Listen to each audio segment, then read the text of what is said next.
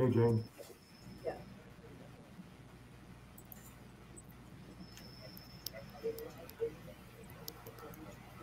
Go ahead, Jane. Hello to everyone, and welcome to the Architectural Practice Community's Great Designs for Even Better Causes, the SAME Design Awards program.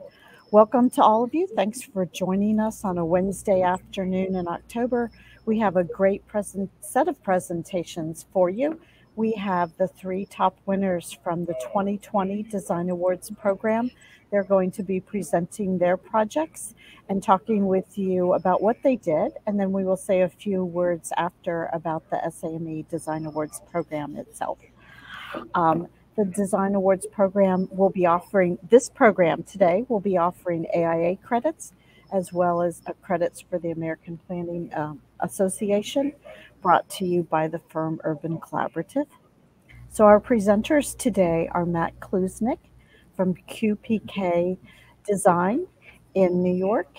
His project is Thayer Hall at West Point. We also have with us JJ Tang from HDR, and their project is Wilford Hall at Lackland Air Force Base in San Antonio. I'm sure it's part of the San Antonio group of bases. And finally, we have from Urban Collaborative, Zoe Anton and Holly Workman. They're presenting the national, their work for Monterey. It's mostly well known as the Naval Postgraduate School, and it's the Naval Support Activity at Monterey. So can I have the next slide, please? Thank you. Fabulous. For those that are connecting through VPN, please read these house notes. The audio broadcast will be available afterwards, as well as the slides that you're seeing. To get us started, we have a short poll. Would you please click on there who you represent, whether it is active duty, civilian with government, academic institution, small business, etc., so we better know who's listening. We are very interested in having you participate in the Design Awards program, and we're so glad that so many of you joined us. So a few words about this SAME Design Awards program. Our initial program was in 2020. The program was set up to recognize and celebrate outstanding facilities, to identify facilities that improve the operational efficiency, enhance mission accomplishment, and provide a positive impact for their federal agency, as well as buildings that help produce a low life cycle cost and encourage sustainability and energy efficient designs. And obviously we want for the program to improve the quality of design everywhere. So we will start out with our first presenter, which is JJ Tang from HDR, presenting Wilford Hall at Lackland. Thank you, Paula, for the introduction. I'm JJ Tang from HDR, the Director of Federal Facilities for HDR. So I'm here to present the design concept to you all of Wilford Hall, which is located at Lackland Air Force Base, San Antonio. The designer of record is HDR. So the concept, so what's the concept of this design? As you know, by looking at a title, you know, it's in Texas, it's regional, and then it's for the Air Force. It's about navigation. And then the third one, it's medical. So it's advanced military medical. So that's the design concept is really trying to, you know, center on the 3 elements. So I want to talk about for a minute a quote from Ken Frankton about the critical regionalism, which I call the modern regionalism, which is really centered on not just the universal progression of quality of modern architecture. It's not international style, but it's really also value the response, particular to the context. In this case, in Texas, you know, focus it's on topographic, climate, light, tectonic form. So that's really the bottom line of what means to be a modern regionalism. By looking at this photo, the finished photo of the project, it can tell it's very modern, yet that is a flavor of southern central Texas type of architecture. So it's not like if you move this building to New York as example, you can feel that's not in the right location. So I want to address the critical regionalism, the design approach to this. This is not a shot of the building. Different materials, very regional, and also modern, very modern looking. It's very site specific. So let's first look at the base standards for us, for those of us who do work day in and day out for DoD. As you know, every base has a standards. It's in this particular case, a Lackland is the beige, the brown, the bronze. It's about that, and the image you see, it's a standard architecture at that particular base. I used to war. I don't how to interpret. It's just day in and day out the architecture you see.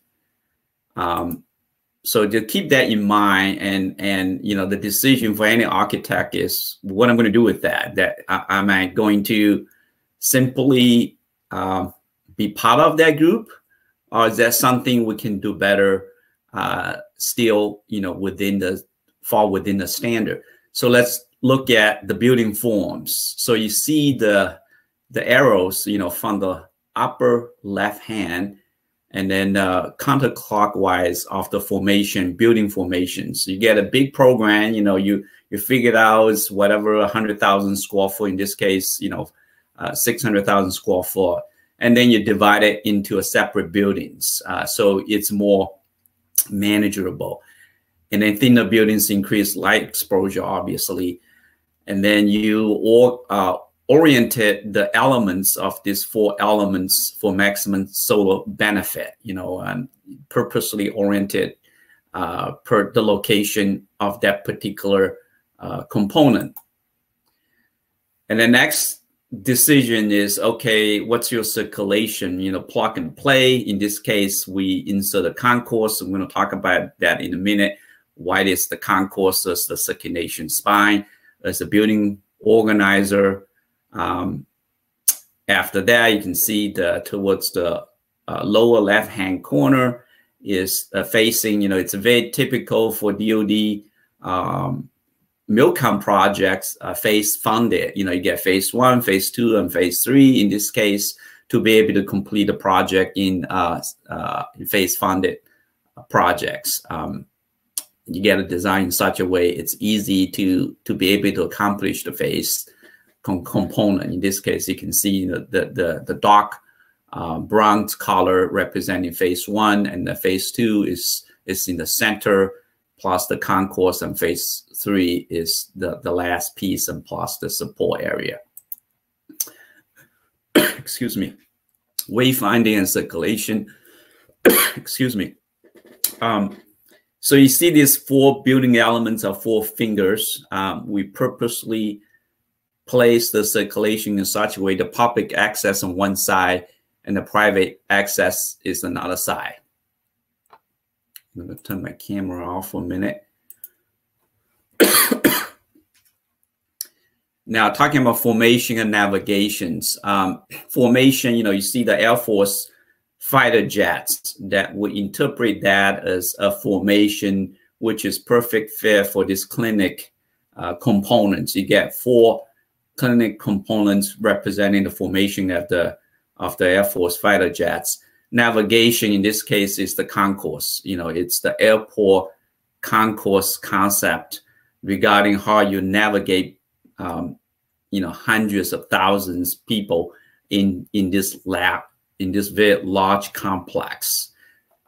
So you can see that's towards the right-hand side translate into the clinic side of the circulation and the concourse side of the public circulation. That's the image of the constructed building.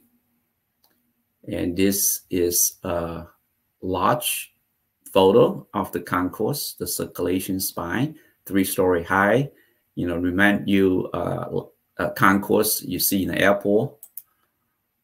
And this is interior of private circulation of the clinic, improving patient privacy, facilitate care conditions, and reduce noise stress. Now let's look at the material applications.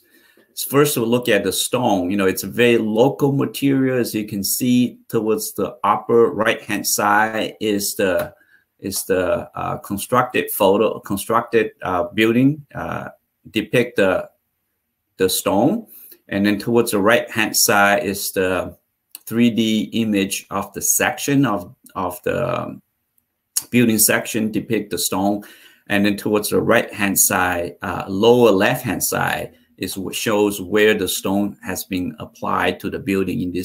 In this case, you see the red texture is where the stone has been applied, mainly towards the admin function of the building.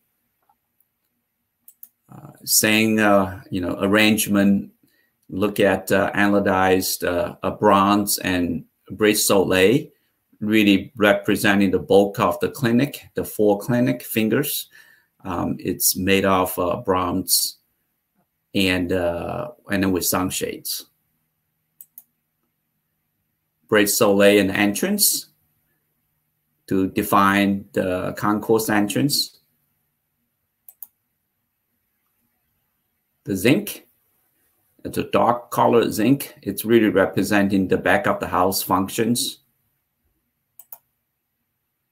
The entrance, I get that 3 views to enter the concourse, almost like the airport entrance. One, you can see 1 is towards the lower left-hand side, 2 is in the upper, and 3 and 4, it's in the middle and the lower right-hand side to illustrate the entrance to the building. And this is another close shot of the entrance from the south. And the composition of materials, once again, representing the regional architecture in a more modern setting.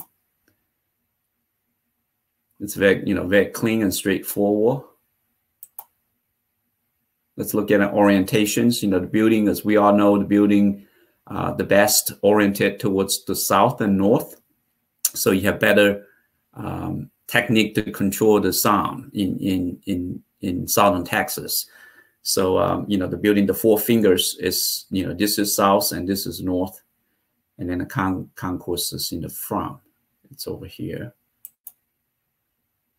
This is the study of the sunshade control, summer solstice, equinox, and winter solstice, to see how the white sunshades works in this particular application. And solo control of the concourse entrance. Sustainability, photovoltaic and low air bottle roof and rainwater collection. You can see the rainwater collection and sunshades in this photo towards the lower right-hand side. Last one is the gardens and plaza locations. We have developed the number of gardens to encourage, the evidence-based design, or organized into the dining gardens, sculptural gardens, roof terrace, and therapeutic gardens.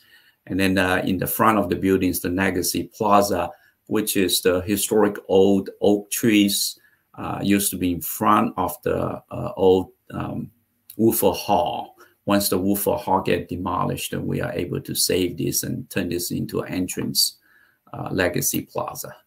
So this is what I mentioned, that's the historic oak tree, and this is old Woofer Hall once that is demolished. And then we use this, emphasize and use this, pay homage to the historic base. And this is the look of the main entrance, Legacy and Access Plaza over here. The old Woofer Hall would be opposite side of the building you see right now. Some photos of the garden, the sculpture garden, therapeutic garden, and the rooftop terrace. This is a rooftop terrace with nature. I think that concludes my portion of the presentation of the Woodford Hall Ambulatory Surgical Center at Lackland Air Force Base. I'm going to turn over to Zoe for the next project presentation.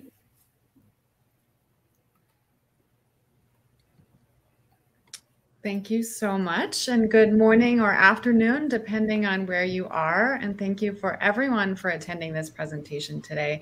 I am so excited to speak with you about the Naval Support Activity Monterey's Installation Development Plan.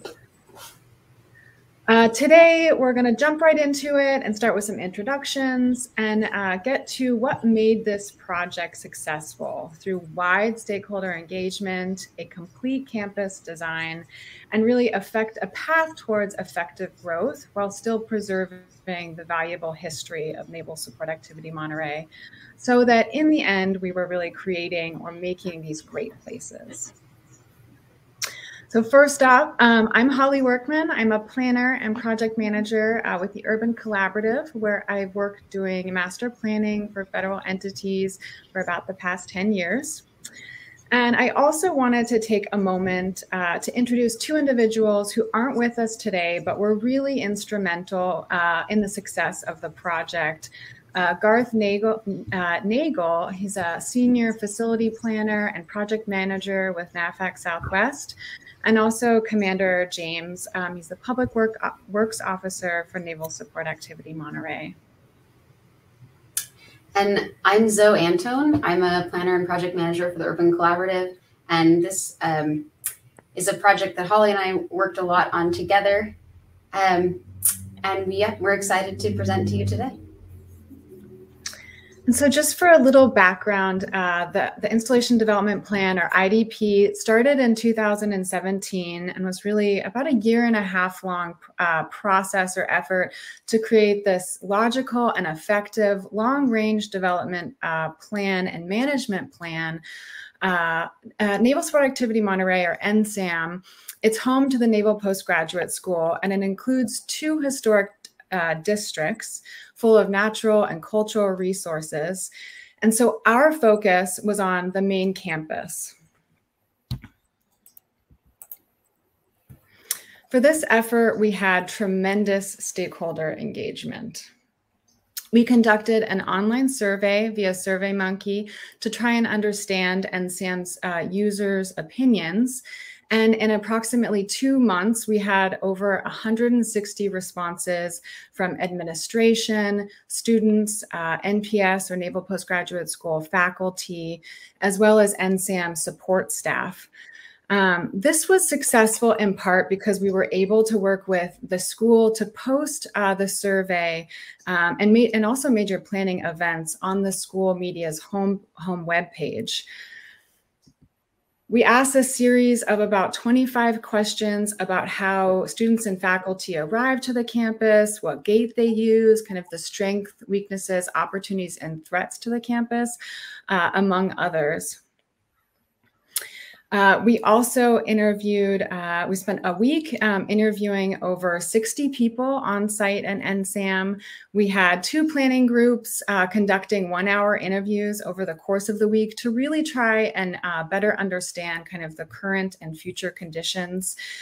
We asked stakeholders to describe their mission, kind of current location, their configuration of the assigned space, either functional relationships, and improvements to the facilities and infrastructure.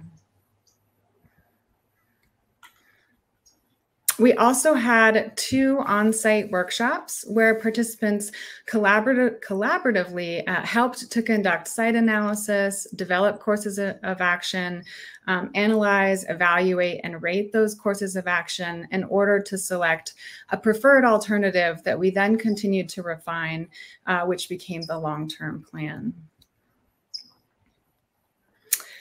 Leadership and stakeholders also collaboratively developed a planning vision statement that defined the goals and objectives to really guide development of the master plan. We then laid out a plan for a secure campus with connected quads and pathways, adaptable spaces, and integrated historic and natural landscapes. And I will walk you through that plan. I want to first kind of start with existing conditions so you can understand where things were today and kind of where we took it. The existing campus is approximately 134 acres, and the academic functions occur on the west side. I wish I could draw, but it's on the west side of the campus. You can see a campus quad or green on the west side. The east side is kind of more light and industrial functions, but I really want to point out here is that there's a lot of existing kind of small disjointed parking lots. So that's something that we really tried to look towards in the long-term plan. And you can also see the main gate that's also on the west side, and that creates backups and traffic at the current location. So that's also something that we really wanted to address. So that the long-term plan really focused on creating consolidated parking at the perimeter so that we can open up the main campus center to pedestrians and green space. We created 2 new campus quad connections near the library. That's building, if you can see it, 339. That's up in the northwest corner of the campus, and it really connects the campus east-west and also kind of north-south. You can see that. Some small cottages were demolished to make way for one consolidated administration and academic building, which we called Monterey Hall, and that flanks the other edge of the quad. There's also a proposal. Oh, perfect. Thank you. There's also a proposal for a roundabout and a new gate on the east side, which includes a visitor center to kind of alleviate congestion and traffic on that west side.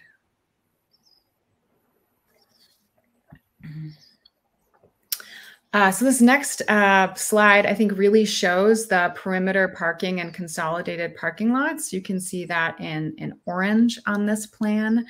And the plan also proposed 2 new pedestrian gates on the north edge along Del Monte Avenue near existing bus stops. And this was really crucial to really help facilitate and encourage public transit. Because at the moment, if you were to take the bus, you'd kind of have to walk all the way around to the main gate on the west side, which is not so convenient for users.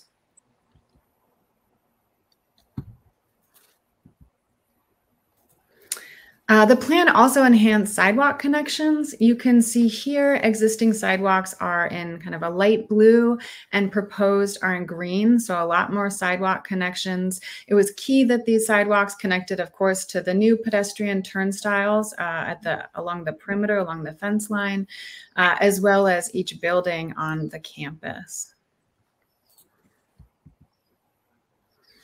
And since the campus doesn't live in a bubble, we also reviewed the City of Monterey's master plans and thought about the connections to public transit and the adjacent neighborhoods, and public transit also to downtown, which is actually just about 5 to 10 minutes west of the site. And of course, those new pedestrian gates. And so for NSAM, creating a great place and a great plan was to create a secure, walkable campus, a complete campus, created with and from wide stakeholder engagement, which will really help foster the longevity of the plan. And in fact, this is a rendering showing that conversion of a parking lot near the library that I mentioned. It's converting a parking lot to this campus quad and outdoor dining adjacent to the library. This conversion actually is currently underway. It was one of the first projects to be executed from the installation development plan. And you can see in the background of this rendering, Monterey Hall, which is that new consolidated academic building, and the one new building to accommodate growth, in which I'll turn it over to Zoe to discuss further. Great. So the third element that we wanted to talk about this project was how to achieve effective growth while preserving that history on this campus. The building that you're looking at is Hotel Del Monte, which was built in the 1920s. Of course, today they call it Herman Hall. And this building was originally part of a resort that's now this postgraduate campus. It's part of one of the two distinct historic districts on campus. And this is we wanted to illustrate how the campus needs are going to be accommodated as the education changes and the campus grows with new technologies and other educational elements that are needed, while respecting this historic form that's really beautiful. So considering the exterior built form, we also need to face the challenges that lay inside. Here you can see outdated classrooms that don't meet 21st century needs. There's outdated lab spaces that aren't flexible enough to fit modern equipment or the needs of the students and professors, and some that really aren't being used as labs at all anymore. This one was more of a storage place. And of course, while the offices there hold a lot of history, they're no longer conducive to the current collaborative learning environments that are part of our academics now. In order to properly renovate these buildings, keeping that exterior, but really looking at the interior, needing a full gutting of sorts, we created an initial renovation plan. This conceptual plan helps to determine how to renovate the facilities while also minimizing moves for all the building occupants. To do that, we had to complete comprehensive walkthroughs of all the buildings to really understand the users, occupant numbers, so both students and professors, and the times they would be using those buildings. We interviewed lots of stakeholders, as Holly mentioned, to really understand the requirements, the current needs, and as well as potential future needs. You know, there's a lot of labs and what will be the academic pedagogy in the future. The outcome of the adopted installation development plan really led to the development of a campus modernization plan. And this took everything to a much more detailed level. The study looked at 5 of the primary academic buildings within one of the historic districts. It was around that kind of long quad that you saw at the southwest corner of the campus. We did a lot of looking at precedent images and also wanted to meet the vision that was collaboratively created by students and professors, where they wanted modern buildings that were adaptable and safe and transparent. And, you know, this was a real challenge while keeping that exterior form of the historic buildings. But we were able to bring the spaces into the 21st century learning environment while still preserving the buildings and the quads. We brought in natural light, made things a lot more transparent, looked at making adaptable and flexible spaces, really to achieve that vision. We worked on conceptual floor plans with the goal of creating really flexible spaces and a coherent flow through the buildings. This is the first floor of Halligan Hall, which is mostly very high-tech laboratories that don't need a lot of light, but need to be very flexible spaces.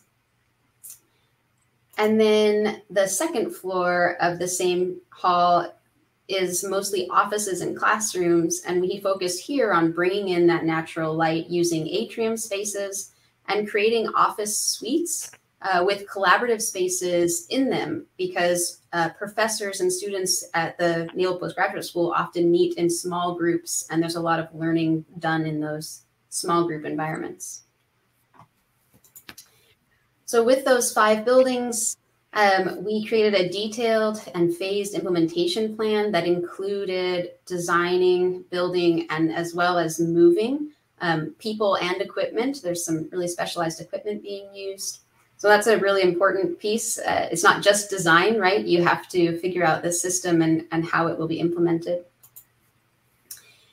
And we got great results. So with that renovation plan and the modernization plan, we were able to create a place that accommodated growth, but balanced it with the history of the campus, and really making the Naval Postgraduate School campus and its buildings more resilient and healthier for the people that are using them.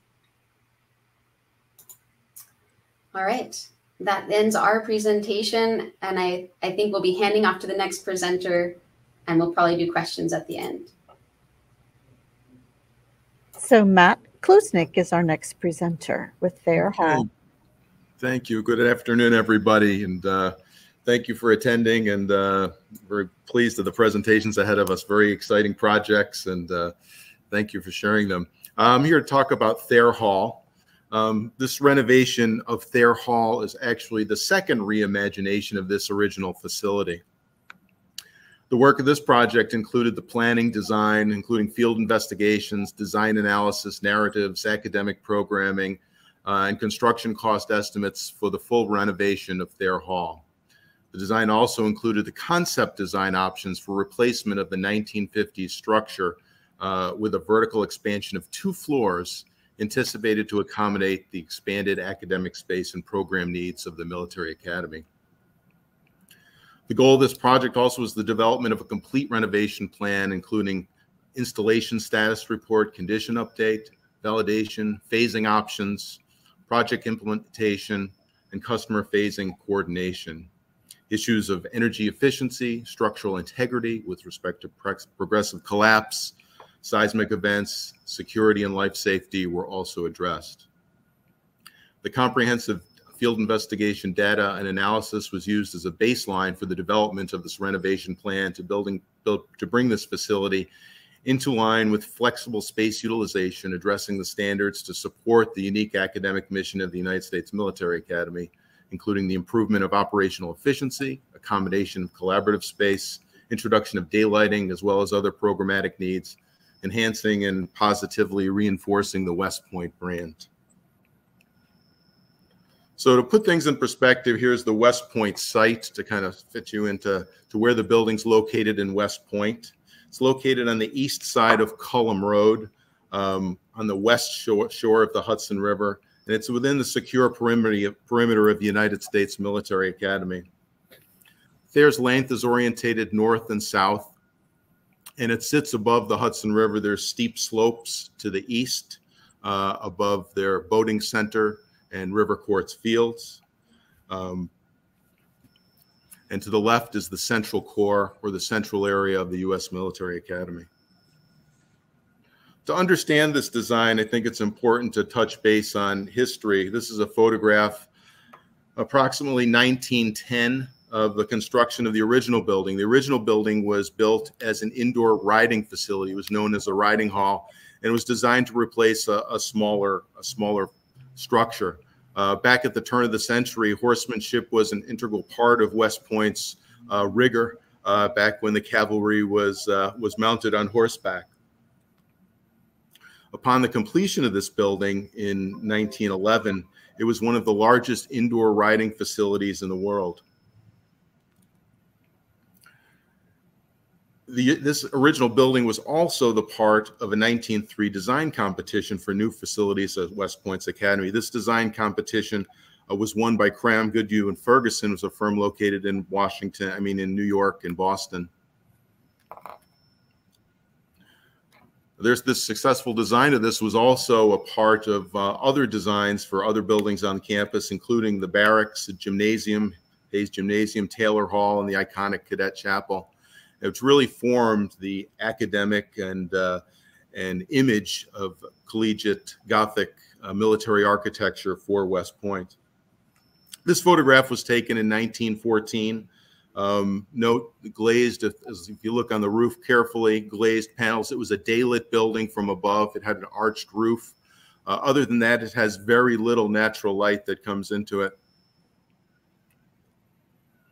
In its original form, the building was kind of ahead of its time. It was constructed of two different types of structures. The perimeter walls were heavy load-bearing masonry, and the roof trusses was a 3-pin truss that expands approximately 150 feet across the academy. The scale of this building is large. The riding hall here that you can see is approximately 600 feet long and 150 feet wide.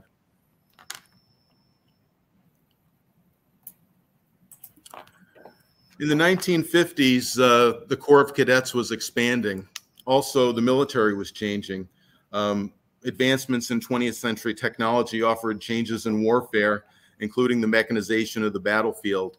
And horsemanship was no longer a part of the academic rigor at West Point as the Army became mechanized. As mentioned, at this point in time, the population was expanding, and the building was reinvented into an academic building. The arched truss roof was removed, the structure was removed in anticipation for insertion of a new structure.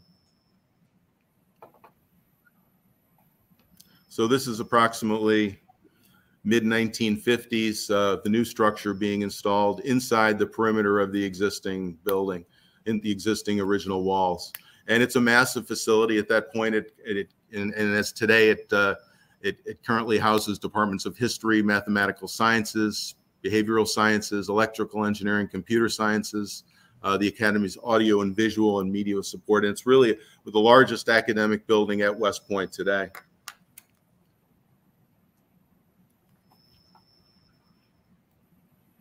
And atop, when it was reconstructed, it was became a parking deck for over 200 cars. So this is it today, viewing from above the Hudson, looking toward the central campus. The building today, although it's very efficient in its design, it has a number of challenges that will be resolved in the reinvention of this building. ATFP issues with parking atop the building, very little natural light inside the building. As you can see, there's only a handful of windows on one story of the 4 stories of this building. Egress, non-compliant, a structural grid that's very tightly designed to an older program, acoustic issues, mechanical issues, and accessibility. So here comes the reimagination of Thayer Hall. The building program here and the selected design concept reinvents this nondescript Thayer into a state-of-the-art academic building, responding to current pedagogy and proven West Point Thayer method of teaching. Design creates a stimulating environment that fosters collaborative learning and social interaction while providing facilities befitting of the world's premier leadership and academic institutions. The exterior of our proposed design is constructed of buff Indiana limestone with limestone trim and banding. And this is reversed from the historic shell of the original building. Yet it's consistent in its material and its desired aesthetics. The building massing is bookended with limestone pediments and elements, and the facade is articulated per the structural rhythm of the original building, with periodic pointed Gothic arched window focal points to signify points of entry and building features. Here is being viewed looking to the south with a new pedestrian entry on the north end of the building. And this provides secure and accessible controlled access for non-credentialed visitors, VIPs, and is limited to prevent pedestrians and small electric service vehicles. A similar plaza is located at the south end of Thayer's 5th floor to provide exterior socialization and collaborative space.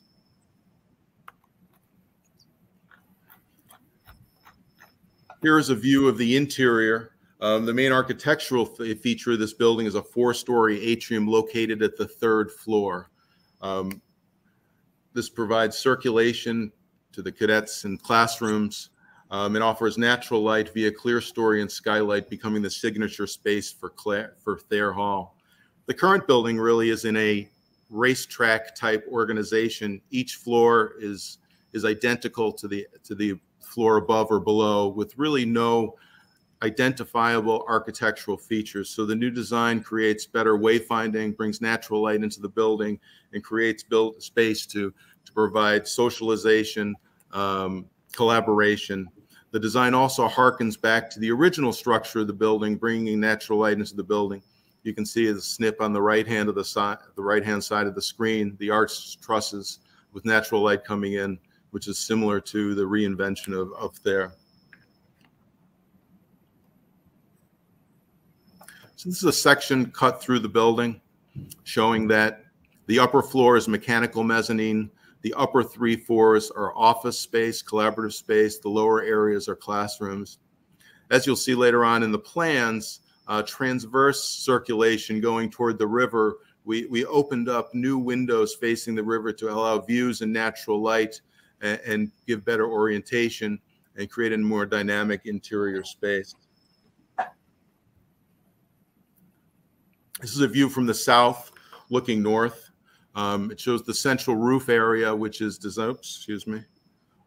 sheathed in copper, proposed to be sheathed in copper. Below that is the mechanical spaces serving the building. There's a plaza at the south end on the Thayer's 5th floor to provide exterior socialization and collaborative space. Below is an image back from probably around 1980, showing Thayer very much similar as it exists today in its relationship to the rest of the campus. The existing Cullum Road that goes adjacent to the left of that or to the west has raised over history. And it really, as you go by, the size and the scale of Thayer is really diminished. But with the new addition on top, it really will give the building a much better sense of place within the West Point campus.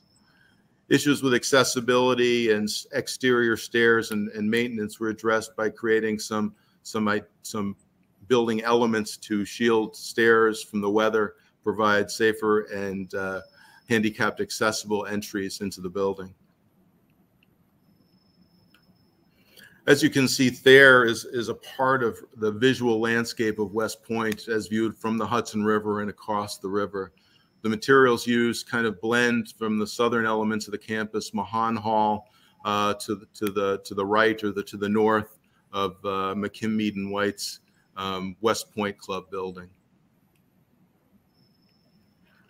The areas in the central elements, you can see where some of the new penetrations have been added into the building to bring natural light across from longitudinal circulation to provide views and areas of collaboration adjacent to those elements.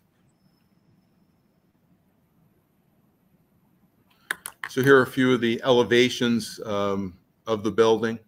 Rectilinear bay windows equipped with vertical bronze fins are on the east and west end to reduce low-setting southerly sun and provide visual articulation of these windows. As mentioned before, the structural elements of the existing building are carried up through the new addition, tying the buildings together, yet using materials to identify the existing building and the new architecture. Windows are designed with sensitivity to maintain historic integrity of the original building and also comply with ATFP requirements.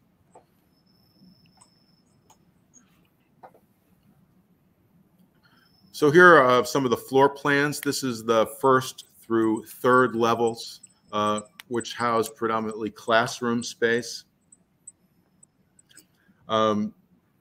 Robinson Auditorium is located on the far south end. Multiple size classrooms are designed to provide flexibility to support different teaching styles. Groups of 2 or more classrooms are proposed to be equipped with operable lift-up partitions to enable flexibility for different teaching activities, scheduling, and support the Academy's interactive and collaborative pedagogy. The east and west corridors on the 1st to 3rd floors are terminated on the east side with collaborative gathering spaces to allow cadets and instructors to meet informally. New windows openings, as I showed in the previous slide, provide natural light with outstanding views to the Hudson and create attractive gathering space. Shared light and view to the exterior to outside awareness. The interior spaces are more transparent than the current facility, allowing sharing views into the unique labs and areas of of teaching and research. Corridor niches are also added to display research and fields of study to create interest and pique cadet curiosity. The upper floors, the 4th through 6th floors, house faculty department offices and centers of excellence. A new pedestrian public entry plaza is located on the north end of the 5th floor with access provided via the north vehicular ramp. The new entry provides secure access control for non-credentialed visitors, VIP, limited to pedestrians and small electric vehicles. As a whole, this renovated facility will provide 140 classrooms and offices for 8 academic departments, 2 auditoriums, additional study, informal collaboration, and laboratory space. So it brings the square footage to approximately 485,000 gross square feet. As a part of the development of this, we went through elaborate field investigation and studies from phasing, construction analysis, even for crane access. Access around West Point is tight due to its location in the steep hillside, as well as limited pedestrian and vehicular access. We started off with a phased design, and through value engineering and analysis, we're able to consolidate this into one design period. We did quite an extensive ATFP analysis, including blast analysis, to understand what the repercussions of blasts were in different areas of the building, including the side as well as the roof deck, so that when we create a new building, we'll create a building that's resilient to those threats. The structure of the new building will be replaced similar to what was done in the 1950s, remaining the existing shell and building a new structure within that will be compliant with spatial organizations designed to fit today's classrooms and flexibility, and create a building that's more resilient to progressive collapse and other seismic events. The idea of this was to create a facility that can draw the best cadets and maintain the best instructors and professors so they can compete with peer institutions around the country. Project also culminated in project definition reports, DD 1391s. A challenging thing with this project is that it was a combination of SRM and DD and MILCON dollars to be built simultaneously. So the West Point working with Congress looks like they will be able to achieve that. And again, this is an unbuilt project, and construction is scheduled to start in fiscal year 2027. So thank you very much. Great, thank you. And thanks to everyone that presented. We really enjoyed looking at your projects. Do we have questions? I got a beautiful elevations from Zoe and people talking about the historic background being interesting. Do we have questions from all of those online? We had a few questions in the Q&A that Holly and I responded to. Oh, please, Linus, could you briefly comment on those? Sure. One of the questions was how vehicular traffic was separated from pedestrians, specifically thinking of service vehicles. And I had responded and mentioned that there's actually a perimeter road on the outside of the campus with alleys to access loading docks and service areas, therefore keeping the center campus kind of open to pedestrians. And then another question from Mr. Packard was that he saw a lot of pedestrians and pathways in the renderings. Is this campus primarily a pedestrian area, and how is pedestrian access provided and supported? And I had just mentioned again that we had moved parking to the perimeter to kind of open up the central campus. The campus itself is actually relatively small. Everything is within a 10-minute walk. So the idea was, or the intent was, that users would park once and then access the campus through wide pedestrian pathways on the interior. So great. So we did get a question on Thayer Hall. James Worshing asks, Will Thayer Hall happen while still occupied? If not, where do the occupants relocate to? You might want to turn on your mic, Matt. There we go. I think we got that. So in response to James's question, West Point is going through an academic building upgrade program, which they're updating all of the buildings, all of the academic buildings on campus. There is a major portion of this. Parallel to this is a huge musical chairs operation going on to move people, relocate departments and assets so all these buildings can be renovated. Originally, we were looking to do a phased construction to this, but through collaboration with West Point, they were able to achieve unloading of this building entirely. They are building a temporary structure called the patent structure as a part of this academic upgrade program, and a new building called the SEAC. So that allows individuals to be phased through, fully remove everybody from Thayer and do this, unoccupy the building and do this in one construction period. That sounds wonderful. And another question for Monterey, it talks about a tree plan. Is there a tree plan for the site?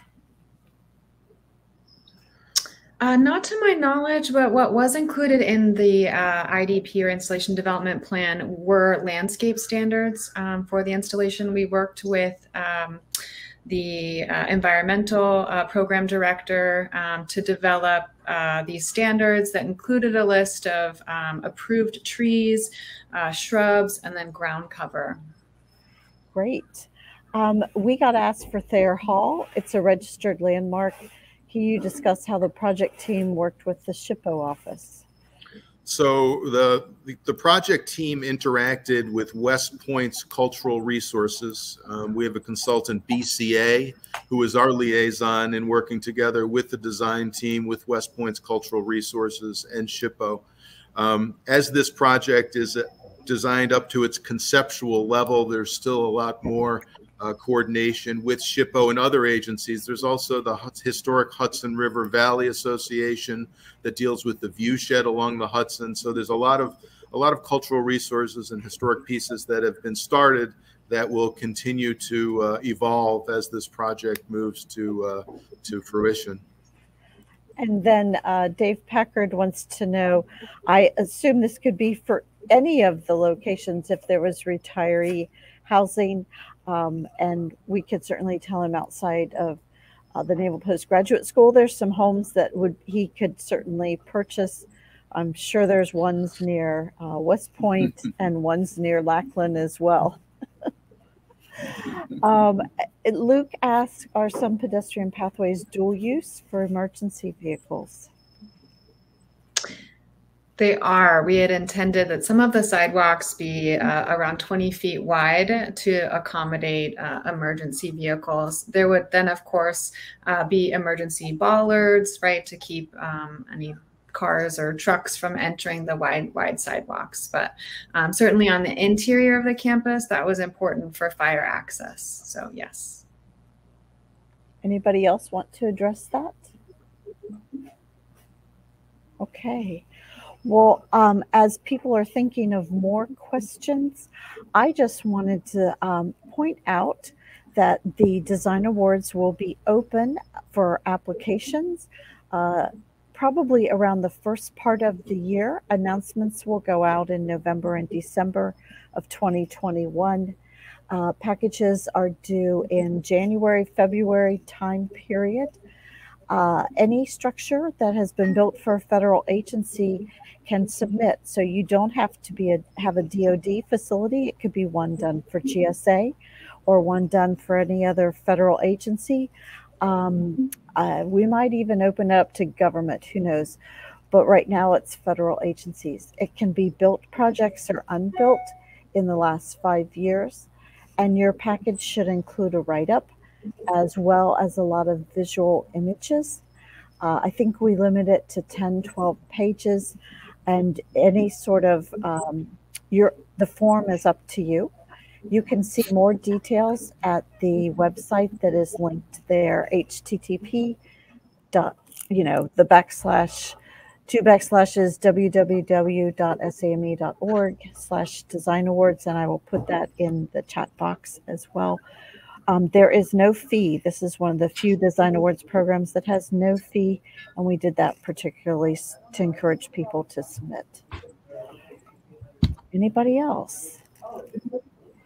Any closing words? JJ, you are the co-chair for Design Awards with me. What would you like to let everyone know? Well, Dave, I'm going to defer to Dave to talk about his experience on the first one. What I want to say is, when we started this journey, Paula, five years ago as an initiative of Urban Meadow Initiative, we realized that there are a lot of design awards programs out there, but that's really, we have not seen something focused on DoD per se, or the government. I know GSA has one, in such a way. The DoD is one of the largest, I think is the largest AE buyers in the industry, and we don't have one focus on that. So I just want to thank you, everybody who responded to the Design Award program, our first Design Award program back in 2019. And I'm going to like Dave to talk about experience. I think we never had the opportunity to really brief everybody and present the certificate due to COVID. And I don't know whether we're going to do that this year or next year, but we can talk about that later. Dave, why not you talk about your experience as the coordinator for the Design Award program? We'll have to see if Dave can, Rob, can we get access to Dave so he can speak? And for everyone's information, JJ and I are co-chairs. We did not organize the first jury. The first jury was organized by David Packard. He helped get the jurors called and organized everything. Dave, are you able to speak?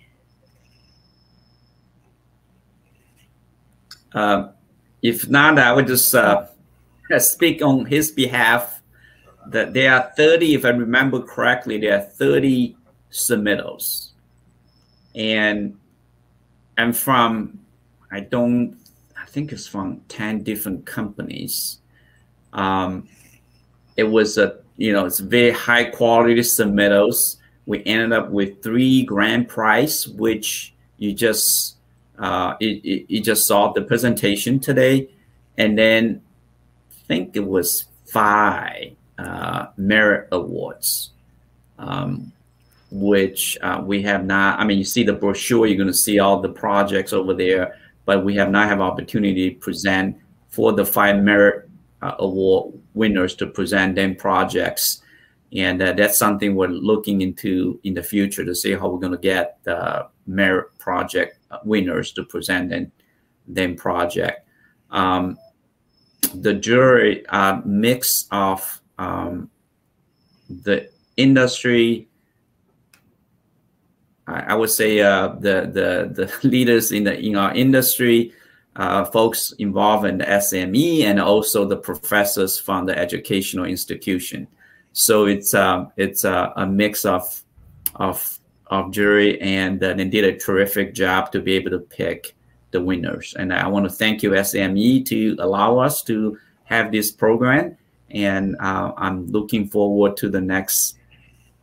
Both Paula and I were looking forward, and with the entire APC community, and looking forward to the next, the second Design Award submittals. So I would also add that if you would like a copy of the brochure, just go ahead and let us know, put some names in there. We would be more than happy to send you a copy of the brochure itself. It's also out on the SAME site. And we also wanted to reach out to the people who served as jurors. So the chair was David Thomas, then Carl Stumpf, Harley Hightower, FAIA, all of three of those, Dave Thomas, Carl Stumpf, and Harley Hightower, FAIA, and also Dr. Jim Peacock from the Air Force Academy. So a big thank you, a thanks to the jurors, and best of luck to everyone in our FY22 program. Thank you and have a great day. Thank you, everybody. Thank Bye-bye. you.